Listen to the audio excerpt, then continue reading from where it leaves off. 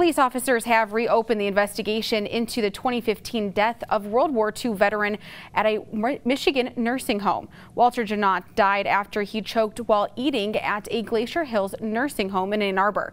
Walter's son Charles Janot said the nursing home told him his father died of natural causes, but the death certificate indicates that he died of suffocation. Charles Janot is accusing the nursing home of neglect and failure to report his father's death to the Washtenaw County's medical examiner's office.